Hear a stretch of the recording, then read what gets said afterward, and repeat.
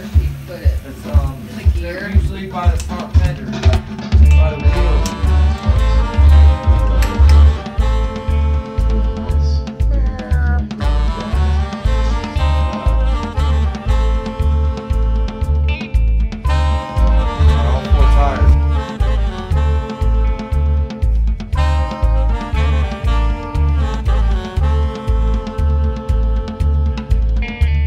This story starts in Tel Aviv, where I landed with a drum machine, records, and a microphone in the Holy Land. So far from home, this hostel smelled like bird food. And me, I came to change the mood. Light up an incense, blaze a blunt, and get it started. Say, what do you want? Matchboxes. What was this? He said, weed. Well, I can find it. Pack a shake, seeds and sand, selling them fast in the Holy Land. The more I sold, the more I stressed. Complaints like, I'm not impressed. So I said bye on my bicycle that I paid 200 shekels for. Then people I trust gave me a tip to jump on a bus and take a trip bound to Rosh Pina, the cobblestone mountain town where you can see the man make shoes, serves up beats and kosher stews. That's where I do choose to cruise on my way, nothing to lose. Looking for the shoemaking drummer. On the Sabbath, yo Dwayne, you gotta start this on my back. Shoemaking drummer, day of rest. Looking for the shoemaking drummer. Do it on the Sabbath. Looking, make sure you see it. I'm making drummer, day of rest. No. Do it, Dwayne. Come on, Dwayne, you're in the video. Fuck you. Please, dog, start that fucker. Bitch, I'm way higher on a totem pole than you'll ever be. Please.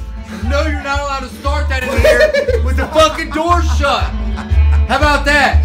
Why don't you get back to greasing the motherfucking tires? Yes, sir. Chop chop, bitch.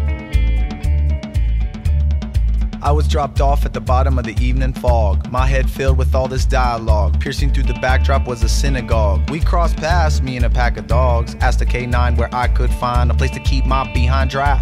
Looked me in the eye, said, see that tree? I laid down and got some real good sleep. My bed was concrete as cops creeped. Morning seeped, so I sprang to my feet, moving past old ladies that sweep the street, while Israelis in car seats bump trance beats.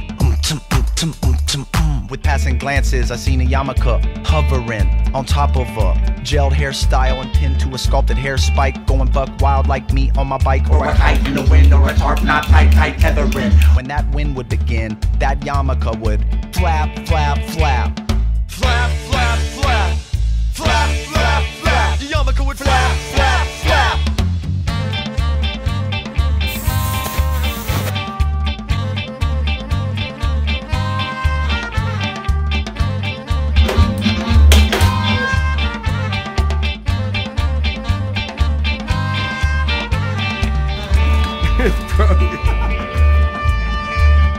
Wind chimes, yin and yang, black and white on his porch, kosher through wafts from around back. Door was open, so I entered the shack. Drums and percussion on the rack, even hammers, nails, and leather straps. He asked me what I have, I said nothing but raps. Oh, and his matchbox full of some scraps, stems, shake, and seeds were instantly emptied into a Ziploc pillow baggie. Then he poured mint tea for me.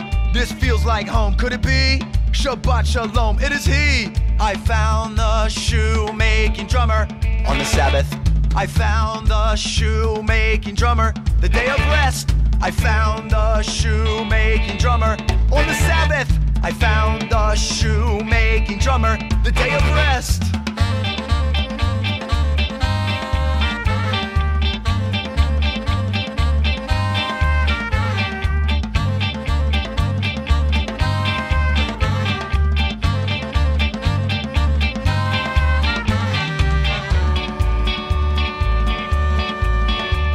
I'm hydrated off the mint tea, energized and ready to jam. Outside, music's playing. Inside is where I am, surrounded by old guys with bloodshot eyes. Surprised as I scanned, I took the spliff out of a hand. On the forearm was a stamp, or was it a tattoo of some numbers? Awkward eye contact locked, and the music stopped, and he said, I can see it in your eyes. You've never seen a slaughter. This is not my home. It's the cobblestones. This is not my home. It's the cobblestones. This is not my home. It's the cobblestones. This is not my home. It's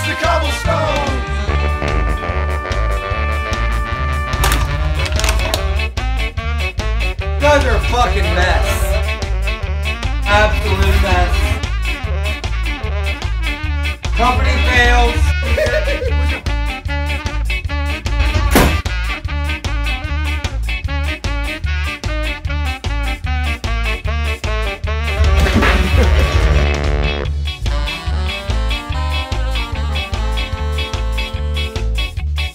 You motherfuckers sleeping on the job.